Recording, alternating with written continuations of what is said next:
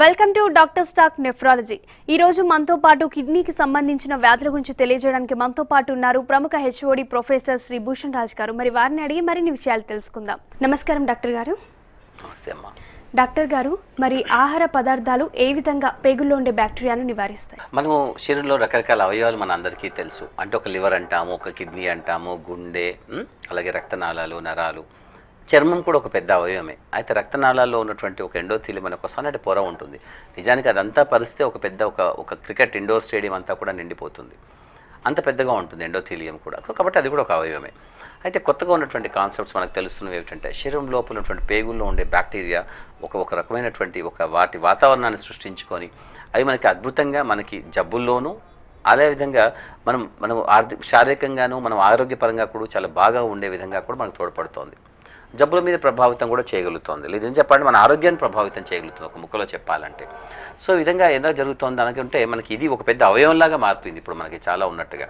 ఒకప్పుడు ఇవన్నీ మనకి పెద్దగా కాన్సెప్ట్స్ అవన్నీ తెలియదు సైన్స్లో కూడా. ఇప్పుడు మనకు కొత్తగా తెలుస్తున్నవి ఏమిటంటే, పేగుల్లో ఉండే బ్యాక్టీరియా మనకి అనేక విధాలుగా మన ఆరోగ్యాన్ని ప్రభావితం చేస్తున్నాయి. కాబట్టి వాటిని ప్రిజర్వ్ చేసుకోవడం అన్నది ఇప్పుడు ప్రకృతిలో మనకి అన్ని రకాలుగా ఫానా అండ్ ఫోలియేజ్ మంచిగా ఉండాలంటూ ఉంటాం. అంటే ప్రకృతిలో జలజీవాలు ఎలా ఉంటాయి, జీవజాలం ఎలా ఉంటుందో జీవజాలంతో పాటుగా మనకి ప్రకృతిలో మొక్కలు అవన్నీ కూడా ఉండాలి. రెండు సమానంగానే ఉంటాయి. అంటే మన జంతువులు మొక్కలు రెండు కూడా మనకి కావాల్సిన అవసరం ఉంటుంది. అప్పుడు జీవజాలం అంతా బాగుంటేనే కూడా మన ప్రకృతి ఒక రకమైన సమతుల్యత కలిగి ఉంటుంది. శరీరం లోపల అంతర్గతంగా కూడా మన ఇటువంటి ఒక రకమైన వ్యవస్థ ఏర్పరిచి ఉంటుంది. మన శరీరం పైన కూడా చాలా వరకు బ్యాక్టీరియా ఉంటాయి. మనం చాలా పెద్ద మొత్తంలో మొహాన్ని అదే పనిగా సబ్బు బాగా రుద్దుకుంటూ ఉంటే కూడా మనకి మూలమూలైనటువంటి మంచి బ్యాక్టీరియా ఏదైతే మనకి చర్మ గ్రంథులకి రక్షణ కవచంలాగా ఉన్నటువంటి బ్యాక్టీరియా చెడు మన శరీరం లోపలికి వ్యాప్తి చెందకుండా లోపల అక్కడక్కడ ఆపగలిగే విధంగా ఉన్నటువంటి నివారించగలిగే శక్తి ఉన్నటువంటి బ్యాక్టీరియా శరీరంలో మనకి తుడిచిపెట్టుకుపోతుంది. కాబట్టి అదే పనిగా మన మొహాన్ని కూడా బాగా సబ్బెట్టి రుద్దాల్సిన అవసరమే ఉండదు. చర్మంలో మూలకి కూడా మనకి కొన్ని రకాల బ్యాక్టీరియా మన చర్మాన్ని అక్కడికడికే రక్షిస్తూ చెడు బ్యాక్టీరియా శరీరం బయట నుంచి లోపలికి రాకుండా కాపాడుతూ ఉంటాయి. వాటి వల్ల కొంచెం శరీరానికి కొంచెం ఒక రకమైన స్మెల్ లాంటిది ఏదైనా వచ్చినప్పటికీ కూడా నిజానికి ఇవన్నీ కూడా మన శరీరానికి మంచి చేసేవే. వాటిని తుడిచిపెట్టుకునే విధంగా చేయడం అనేది చేయకూడదు. అయితే మనకి ఇంతవరకు తెలిసిన కాన్సెప్ట్ పక్కన పెట్టేస్తే ఇప్పుడు మనకి పేగుల్లో కూడా కొన్ని బ్యాక్టీరియా ఉంటాయి. అది మన ఆరోగ్యాన్ని చాలా అద్భుతంగా ప్రభావితం చేస్తున్నాయి. అవి బాగా లేకపోవడం ద్వారా అనేక జబ్బులకి అవి లేకపోవడం అనేది కారణమవుతుంది అని చెప్పి మనకు తెలుస్తోంది. సో కాబట్టి వీటి మంచి మనం బాగా తెలుసుకోవడం అనేది చాలా ముఖ్యం. వీటికంటే ముందు ముఖ్యంగా మనం పేగులో ఉన్నటువంటి అంతర్గత జీవజాల వ్యవస్థ ఏ విధంగా ఉందో తెలుసుకోవడం చాలా వరకు ముఖ్యం. సుమారు మన పేగుల్లో 400 మిలియన్ల బ్యాక్టీరియా రకరకాల రూపాల్లో ఉంటుంది. రకరకాల పేగులు, పెద్ద పేగులో కావచ్చు, చిన్న పేగుల్లో కావచ్చు. ఇన్ని రకాల బ్యాక్టీరియా అక్కడ ఒక రకమైన సింబయోటిక్ లైఫ్ని కలిగి ఉంటుంది. సింబయోసిస్ అంటే మ్యూచువల్గా, అంటే నీకు నేను సహాయం చేస్తాను, నువ్వు నాకు సహాయం చెయ్యి అనే రకమైనటువంటి ఇప్పుడు మన రాజకీయ పదాలను వింటుంటాం. కానీ మన శరీర ధర్మంలో కూడా ఇవన్నీ మనకి కనపడుతూ ఉంటుంది. అంటే మనకి బ్యాక్టీరియాకి మనము సహాయం చేయాలి, అంటే అవి పాడైపోకుండా చూసుకోవాలి. అలాగే బ్యాక్టీరియా స్రవించే కొన్ని ప్రత్యేకమైన పదార్థాలు మన శరీర ధర్మానికి మనకు ఉపయోగపడుతూ ఉంటాయి, తోడ్పడుతూ ఉంటాయి. సో కాబట్టి ఈ రకమైన సింబయోసిస్ అంటారు దీన్ని. సింబయోటిక్ లైఫ్ని మన లోపల అంతర్గత వ్యవస్థ చాలా అద్భుతంగా మెయింటైన్ చేస్తూ ఉంటుంది. సో కాబట్టి బ్యాక్టీరియా 400 మిలియన్ల బ్యాక్టీరియా రకరకాలుగా ఉంటాయి. వాటిలో లాక్టోబాసిల్లస్, ఇంకా బ్యాక్టీరాయిడ్స్, ఇలాంటి రకరకాల పేర్లతో ఉన్నప్పటికీ కూడా అవి కొన్ని మన శరీరానికి చాలా మంచి చేసేవి. అవి విడుదల చేసే కొన్ని పదార్థాలు ముఖ్యంగా మనకి చాలా లాభం అవుతుంటాయి. కాబట్టి మనం తప్పనిసరిగా వాటి బ్యాక్టీరియాలను కలిగి ఉండాలి, ఆ బ్యాక్టీరియాని చంపకూడదు. కాబట్టి ఆ విధంగా మనం చూసుకుంటూ ఉండాలి. ఓకే డాక్టర్ గారు, మరి బ్యాక్టీరియా ఆరోగ్యాన్ని ఏ విధంగా ప్రభావితం చేస్తుంది? సో ఈ బ్యాక్టీరియా మనకి కొన్ని మంచి పదార్థాలు స్రవింపచేస్తుందని చెప్పి నేను చెప్తున్నాను. ముఖ్యంగా చాలామంది వెజిటేరియన్స్ ఉంటారు. కొన్ని రకాల విటమిన్స్, ఉదాహరణకి ఒక విటమిన్ B12 అనబడే ఈ విటమిన్ B12 కేవలం అనిమల్ ప్రోటీన్స్లో మాత్రమే ఎక్కువగా ఉంటుంది. అంటే పాల రూపంలో కావచ్చు, మనకి అలాగే గుడ్డు రూపంలో కావచ్చు, నాన్ వెజిటేరియన్ రూపంలో మాత్రమే ఎక్కువగా వస్తూ ఉంటుంది. అయితే పాలు, పెరుగులో వచ్చే ఆహార పదార్థాలు చాలామంది ప్యూర్ వెగాన్స్లో కొంచెం కొంతమంది పాలు తాగుతారు, కొంతమంది అసలు అవి కూడా తాగరు.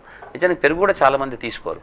అటువంటిప్పుడు ఏమవుతుందనంటే ఈ బ్యాక్టీరియా సహజంగా ఉండే బ్యాక్టీరియా పూర్తిగా వాళ్ళకి తుడిచిపెట్టుకుపోయి విటమిన్ B12 ఎక్కువగా తగ్గిపోయి అవకాశం ఉంటుంది. సో విటమిన్ B12 తగ్గడం ద్వారా నెమ్మదిగా మన శరీరంలో కొన్ని మార్పులు వస్తుంటాయి. మనం బక్కచిక్కిపోతాము, నెమ్మదిగా నల్ల రంగు వచ్చేస్తుంటుంది, మన శరీరానికి బలహీనంగా అనిపిస్తూ ఉంటుంది. మనకి వెంటనే కాగ్నిటివ్ ఫంక్షన్ కొంచెం తగ్గుతున్నట్టుగాను, మెమరీ కొంచెం తగ్గుతున్నట్టుగాను, ఒక ఏకాగ్రత ఏదైతే మనం చేస్తున్న పని మీద ఉండాల్సి ఉందో ఆ ఏకాగ్రత తగ్గిపోతున్నట్టుగాను, ముఖ్యంగా మొహం చూడగానే ఎదురు మనిషికి ఎందుకు నల్లపడ్డాడు, ఒక నల్ల పెయింట్ వచ్చేసినట్టుగా ఉంది. ముఖ్యంగా చేతిలో ఉన్నటువంటి ఈ కీళ్ళ చుట్టూ కూడా నల్లగా మార్పులు రావడం, అరచేతులు తెల్లగా ఉంటాయి అందరికీ కూడా, ఇక్కడ కూడా నల్లటి రంగు రావడం అనేది మనం చూస్తూ ఉంటాం.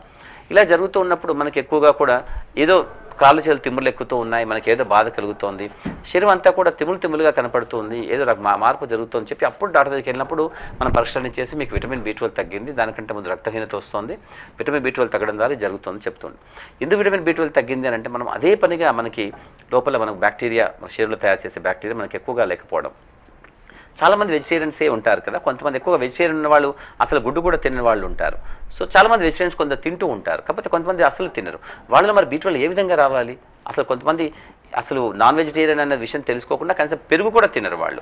సో ఏ విధంగా రావాలి మనకు బ్యాక్టీరియా అన్నీ కూడా అంటే మన శరీరంలో అంతర్గతంగానే మన పేగుల లోపల ఒక వ్యవస్థ, జీవజాల వ్యవస్థలో బ్యాక్టీరియా చాలా ఎక్కువగా ఉండి అవి మనకి B12 పదార్థాన్ని బాగా తయారు చేస్తూ ఉంటాయి. ఎప్పుడైతే మనము ఆహార పదార్థాల రూపంలో B12 తీసుకోమో అంతే పనిగా లోపల కడుపులో ఉన్నటువంటి బ్యాక్టీరియాని చంపేస్తూ ఉంటాం. చాలామందికి చిన్న వాటికి కూడా యాంటీబయాటిక్స్ తీసుకోవడం చాలా అలవాటు. ఎందుకంటే జ్వరం వచ్చిందండి, నేను జలుబు దగ్గు చేసింది, వెంటనే యాంటీబయాటిక్ వేసేసుకున్నాను, 2 రోజులు తగ్గింది అని చెప్పి మనం చాలా సులభమైన సమాధానం చెప్పేస్తూ ఉంటాం. నిజానికి దాని వెనుక బోల్డంత ప్రక్రియలు మీ శరీరంలో జరుగుతూ ఉంటాయి. నోట్లో అనవసరంగా ఎప్పుడు ఏ మందు కూడా వెళ్ళడానికి లేదు. అది చాలా వరకు చాలా ముఖ్యం. చాలామంది ఆ విషయాన్ని తెలుసుకోరు. డాక్టర్లు అంటే కేవలం మీకు మందులు రాసేవాళ్ళుగా కనపడతారు, కానీ మందులు రాయడం అనేది డాక్టర్ యొక్క ధర్మమే కాదని చెప్పటం లేదు, కానీ అది ఒక్కటి మాత్రమే ధర్మం కాదు. నిజానికి మీ శరీరం యొక్క అంతర్గత వ్యవస్థని చాలా అద్భుతంగా ఉండే విధంగా, మార్పు చెడ్డగా జరగకుండా చూసే విధంగా చేయడం అనేది కూడా డాక్టర్ యొక్క బాధ్యతే.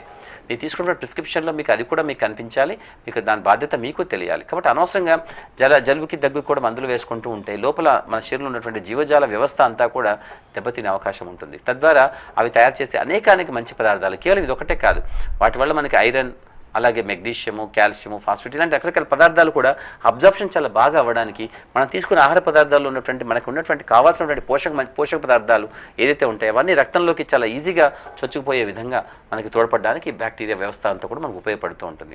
సో కాబట్టి అనవసరంగా యాంటీబయాటిక్స్ వేసుకోకూడదు, బ్యాక్టీరియా చనిపోయే విధంగా మనం చూడకూడదు. మనం ఒకవేళ పొరపాటున మనం యాంటీబయాటిక్స్ లాంటివి ఏమన్నా తీసుకోవాల్సిన అవసరమే వస్తే మనకి ఇటువంటి మందులు ఈ రూపంలో ఇటువంటి B12 తీసుకోవడం కానీ, అలాగే ప్రోబయాటిక్స్ బాగా ఉన్నటువంటి ఆహార పదార్థాలు ఎక్కువ తీసుకోవడం కానీ మనం చేస్తూ ఉండాలి.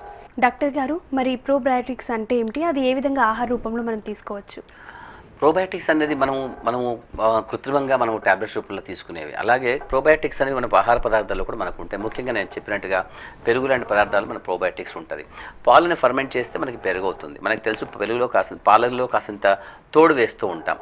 ఆ తోడు అనేది అంతకుముందు ఉన్నటువంటి పెరుగులోనే, అంటే ఇప్పుడు మళ్ళీ ఇక్కడ కూడా మనకు పాలు ముందు వచ్చాయా పెరుగు ముందు వచ్చిందా చెప్పడం అనేది సాధ్యం కాదు. కానీ అంటే కోడి ముందా, గుడ్డు ముందా, చెట్టు ముందా, విత్తు ముందా అలాంటిది ఇక్కడ చాలామంది అడుగుతుంటారు. ఎక్కడి నుంచి బ్యాక్టీరియా వస్తుంది ఇక్కడంతా కూడా అంటే ఇంకా కొన్ని బ్యాక్టీరియా తెచ్చి దీంట్లో వేయడం. అంటే పెరుగులో ఆల్రెడీ కొన్ని రకాల మంచి బ్యాక్టీరియా ఉంటాయి, లాక్టోబాసిల్లై అంటూ ఉంటాం.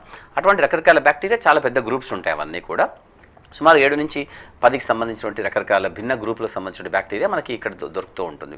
మన శరీరానికి కావాల్సిన పదార్థాలు అవన్నీ కూడా. అయితే మనము పెరుగులో కాసింత తోడు వేసినప్పుడు ఆ తోడు వేయడంలో కొన్ని బ్యాక్టీరియా మనం ఆ పాలకు కడిపేస్తున్నాం. సో ఆ విధంగా బ్యాక్టీరియా అన్నీ కూడా చాలా సమృద్ధిగా బాగా వృద్ధి చెందుతూ ఉంటాయి దాంట్లో. కాబట్టి మళ్ళీ పెరుగు రూపంలో అయిపోతుంది మర్నాడు వరకల్లా కూడా. ఎప్పుడైతే మనము మరింత శీతలీకరణ